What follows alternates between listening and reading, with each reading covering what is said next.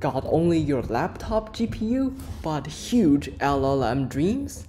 Today, we will kick off episode 1 of our 6-part AI optimization series, starting with Prefill versus Decode, using NVIDIA's latest inference engine, AI Dynamo.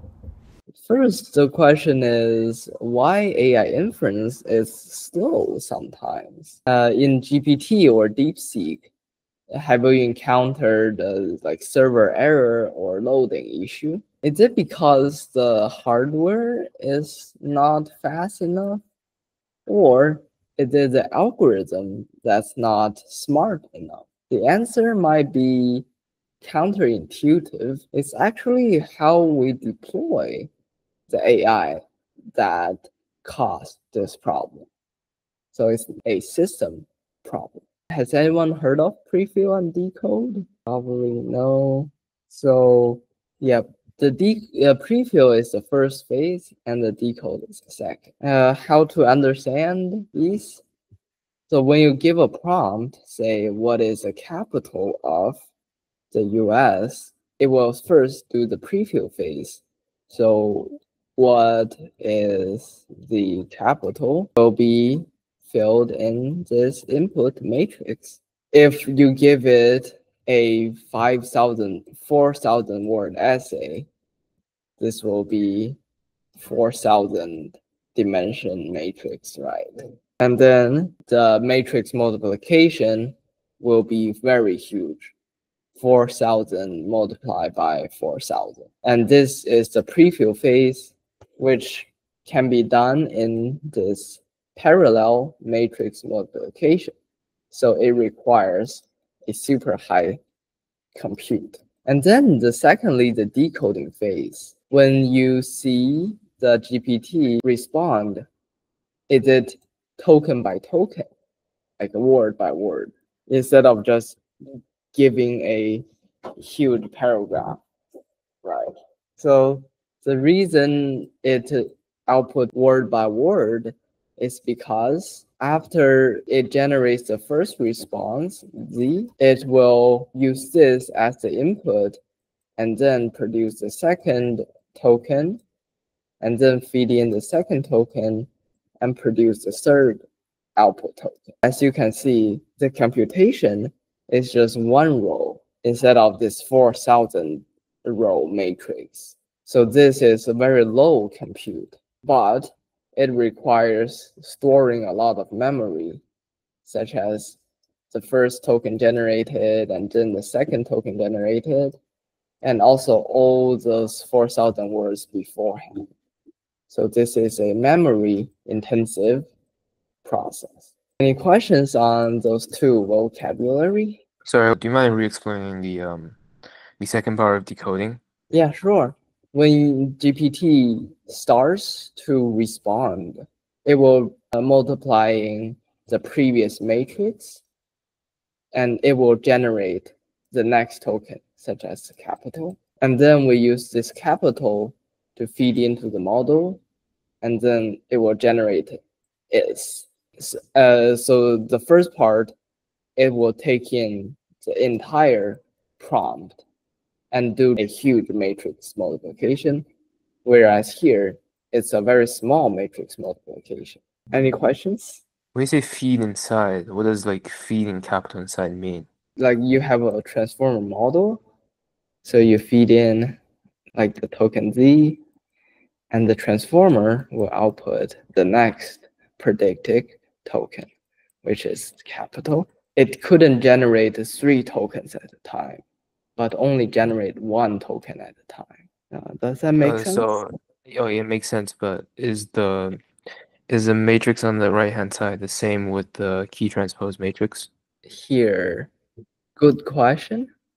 So the purple part is the memory from the first part's computation. So we first process the thing, generate a nodes of my thinking to be this purple thing. And then the decode phase will keep generating token by token using this purple nodes of this previous summary. Great question. Awesome. To give an in-depth understanding, I know you guys are very math inclined. If we're given 3 tokens, so it will compute 3 matrices, QKV, and you multiply them together and generate the summary of the input. And then we feed the summary into this model again. It will produce the next token, and then we feed in the next token to predict the third token. This token by token phase is called decode. And the first, this ingestion or thinking phase, is just 4,000 tokens at a time. Yeah. Any questions? Yeah, very nice. So after the math part, what is the pain point of the current solution? So the current solution is we have a single GPU or CPU. Have any of you used PyTorch before or TensorFlow? A little bit. A little bit. So in TensorFlow, you would define a model and then give an input. This model will produce something, and you just execute this script. So all of these execution, like Python executing the script, will be done in one GPU. This model calling will have 2 phases. First is the prefill phase, which ingests the input. And second is the decoding phase, token by token output. What is the problem of using a single computer to do this? If you think about the input ingestion phase needs a lot of matrix computation, 4,000 row matrix, whereas the second phase of decode uses a very small matrix. So the computation is very light. What might be a problem of using the same instrument to execute both tasks? If we provide a very good GPU that satisfy this 4,000 row computation, this GPU is very happy. But during the second phase, it's only calculating 1 row at a time. So it's not using its full power, right? So in the second phase, it's just wasting a lot of resource using a strong GPU just to calculate 1 row. Therefore, this GPU usage for the second phase is very low if we use a single instrument to do both type of tasks. Now, what's the solution? NVIDIA, you probably know it's a hardware company, but it's also secretly developing Dynamo, which aims to solve the problem of single node computation. So putting this reader and this announcer, so the decoder, at the same node will waste a lot of energy when doing the second phase. So the solution is supplying the first phase with a high compute GPU, like A100. Whereas for the second phase, it will use a much more less expensive GPU. You can have more space to store the memory that the first prefill generates. This will save a lot of cost. This 800 GPU will only do the prefill phase, only process the prompt. The second smaller GPU will do this decoding. It will save a lot of cost. Any questions? In the decode stage, like you can't really run the computations in parallel because each one depends on the previous one, right? So, Yeah, perfectly. but then what's the point of having multiple GPUs if you can't? Great question. So in production, there might be multiple users, right? Like GPT server, there will be 100 users. So 100 requests will come in simultaneously. So one can handle just one request, the other decoder can handle the request too. Thank you. The decode request, it is opening a old chat. So the prompt is already computed, but you want to have new tokens output. So those will be decoding only requests. What is the result of this aggregation of prefill and decode? It resulted in a 3 times speed improvement. Time to the first token. Can I ask a question? Yes, please. But you just mentioned that the previous process only works in the decoding process. I mean, when you use 3 GPUs rather than 1 in your example. But when you say time to the first token, isn't that only reliant on the prefill process? Isn't the time to the first token only dependent on the prefill process? But why is that improved as well? Exactly. That's a very good question. Imagine there are 3 requests. So some requests are decode only requests. In the normal traditional one, the decode will saturate the GPU and the prefill will have to wait. But here, if we disaggregate them, the decode can be processed by the other 2 and the prefill can just start immediately. So you are very right that time to first token is dependent only on the prefill.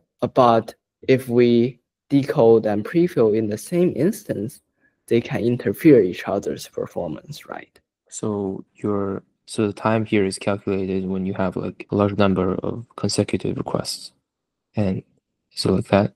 Yeah. In decode prefill interference, which will happen if you put them on a single machine. So if you prioritize prefill, you will sacrifice the decode.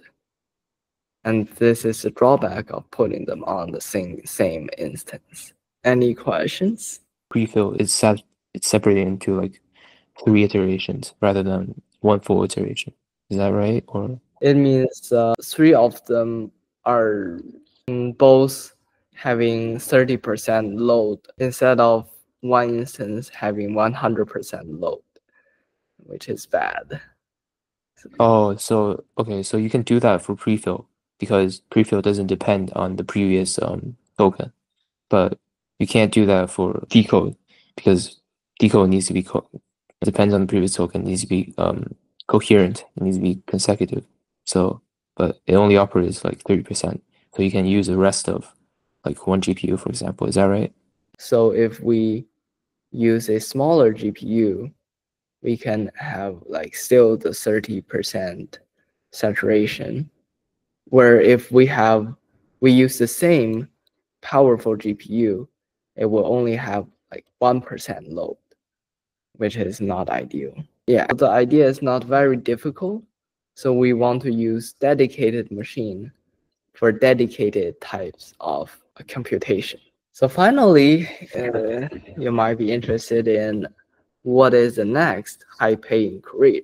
As you see, right now, companies are building AI factories, thousands of GPUs, and outputting millions of tokens. Now, the AI engineering role is rising. This is a blend of hardware and software. So how to prepare for this career?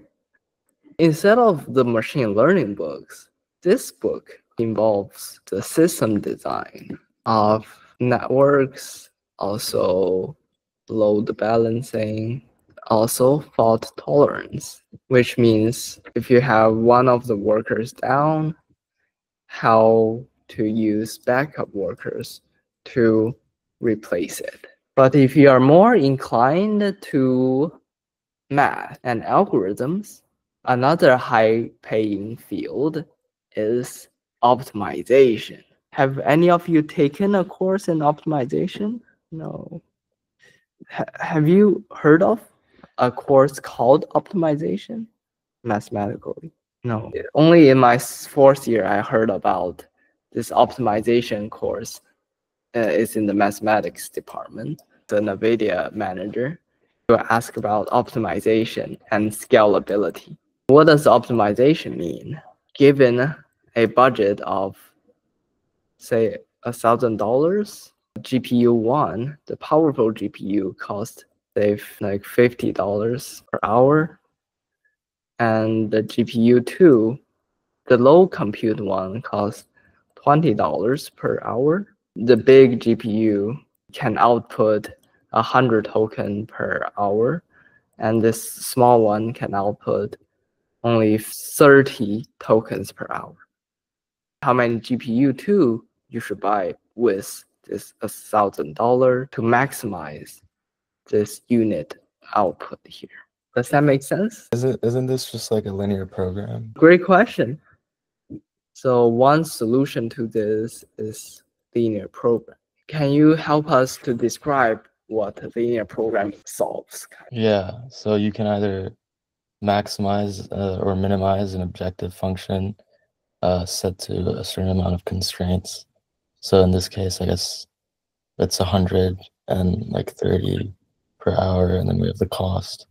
So in this case, we want to maximize the usage, or we can minimize cost. That's very excellent. You guys are good. Does it only have to do with money-wise buying hardware? So like, I would have assumed it would have been like something internally. This is a basic example. Second one is the hyperparameter optimization. This might be what you're thinking about, right?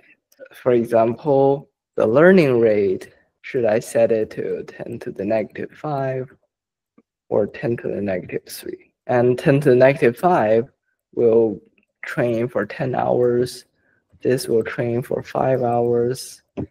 Was that something you are asking, Brian? Yeah, I guess I was just wondering if there's like anything other than hardware, I guess. Yeah, gradient descent, which is also an optimization problem, right? Optimizing the loss function. So back to this linear programming, can we use this? Well, in real life, there are 3 parties: user, machine, and output.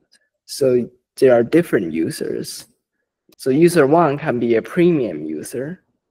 It needs fast response rate under 10 milliseconds, whereas the normal user can sustain a latency of 100 milliseconds. And also GPUs, you have like type 1, type 2, type 3. How to satisfy all 3 parties?